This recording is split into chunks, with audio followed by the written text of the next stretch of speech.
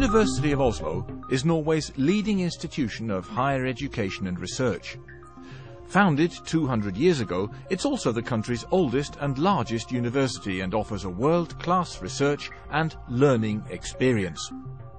A comprehensive, research-intensive university with 8 faculties, 2 museums and close collaboration with 2 university hospitals, the University of Oslo's strengths span across a wide range of disciplines, from the humanities and social sciences to cutting-edge technology.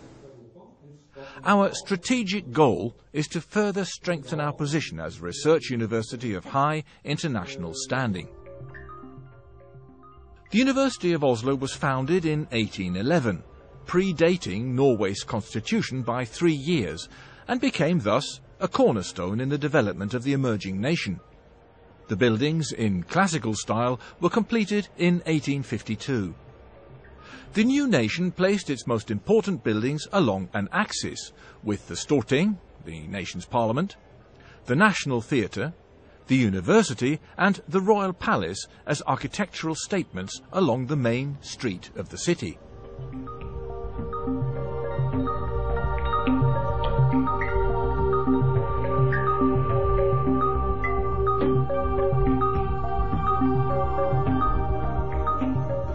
I am particularly proud to welcome our international students here on Universitetsplassen.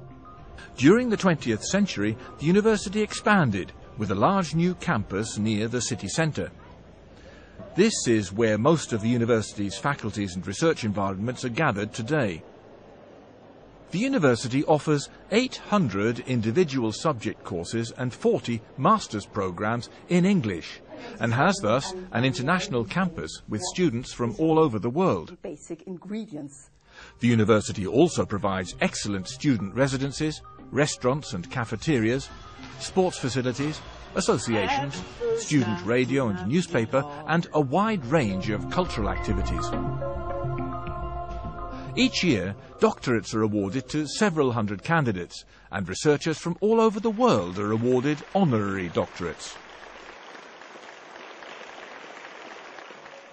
Niels Henrik Abel, regarded as one of the finest mathematicians in the world, attended the University of Oslo. Every year, the Abel Prize of 6 million Norwegian kroner is awarded for outstanding research in the field of mathematics. The award ceremony is an international event, led by His Majesty King Harald. 5 Nobel Prize laureates have been associated with the University of Oslo. The university has cooperation agreements with 100 of the 200 best universities in the world, and owns or is a partner in several international centres abroad, as well as the University Centre on Svalbard. The 2 university museums attract large numbers of visitors. This is church art from the Norwegian medieval period, and from the Museum of Natural History's major exhibition, Shapes of Nature. The Viking Ships Museum, on the Bygdøy Peninsula, close to Oslo's city centre, has the world's best-preserved 9th century ships and tells a fascinating story. The Viking ships receive 500,000 visitors each year. The University of Oslo has been awarded 8 of the 21 national centres of excellence. These centres represent cutting-edge research and are leading in their fields both in Norway and internationally. One of these centres is part of the Department of Economics, the country's foremost research and teaching institution in economics. The centre has a long research tradition and can boast 2 Nobel Prize winners. We at ESOP, at the Department of Economics, study the links between equality, social organization and economic performance. The Nordic countries do equally well as the most advanced capitalist countries in the world, but we do it with much smaller differences between people. And this is a challenge for economics profession, and the research project that we have in the economics department can provide answers to these challenges. The Centre for Molecular Biology and Neuroscience is one of the world's leading research environments and is engaged in pioneer research on the brain. Scientists here have gained new insight into the prevention and treatment of strokes and neurological diseases, and aging of the brain. The Centre for Materials Science and Nanotechnology is the university's spearhead in the field of materials research and nanotechnology. Here, important research on solar cells is being carried out to improve the utilisation of solar energy. The university has a broad academic base and has, among other things, its own Centre for Ibsen Studies. Students and researchers from all over the world come here to study Henrik Ibsen's work. This is the first annotated Ibsen edition in the world, and it is a gift from Norway to the rest of the world, to students, teachers, theatre people, and all other interested. The University of Oslo's Petroleum, Geology and Geophysics research groups made an invaluable contribution to the Norwegian petroleum boom.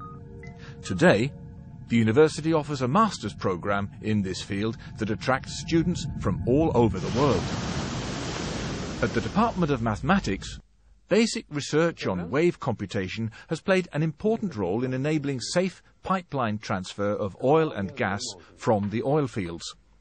The University of Oslo has recently chosen to focus on certain cross-faculty, interdisciplinary research areas in order to better understand several of the complex challenges facing the world today. 7 interfaculty priority areas have been selected from 2009. The university's Centre of Expertise for Commercialisation, Birkeland Innovation, assists research communities with technology transfer and the commercialisation of research results. The university-owned company's primary task is to secure patent rights for research results used in business development. Research-driven knowledge is essential for national growth and for solving global challenges. The University of Oslo aims at strengthening its role as a leader in research and education in Norway and will continue to develop primary international research environments.